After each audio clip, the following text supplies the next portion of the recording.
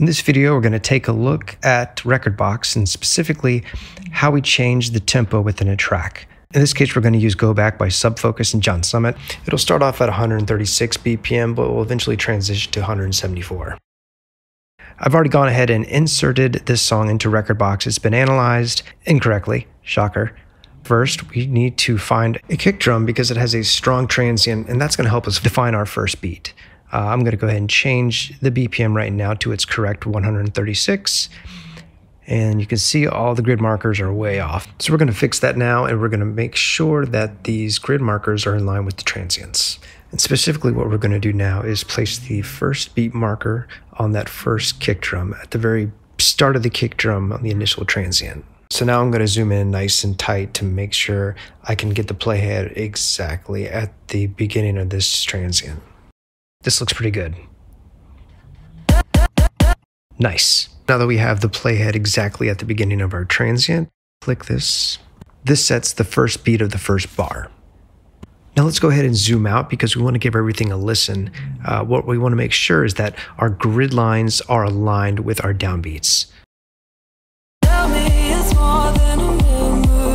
So the next thing that we're going to have to do is find out where in this track the tempo changes from 136 to 174. I'm very familiar with this track, so I know exactly where that's going to happen.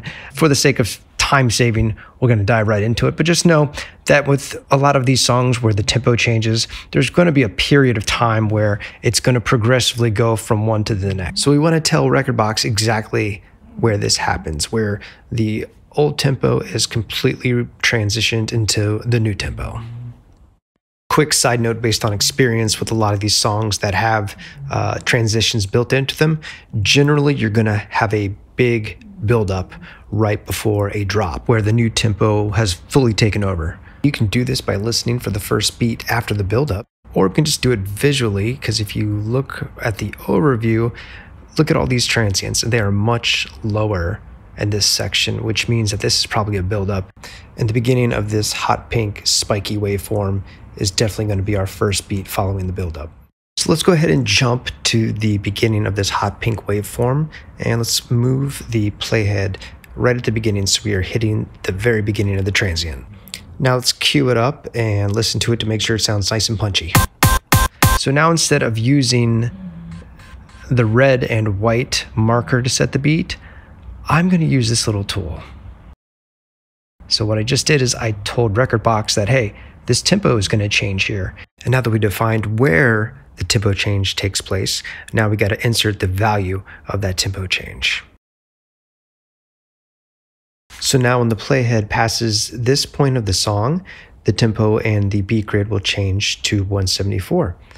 Anything before this marker will have the standard beat of 136. So there you have it. That is how to set up a tempo change within a song within Rekordbox.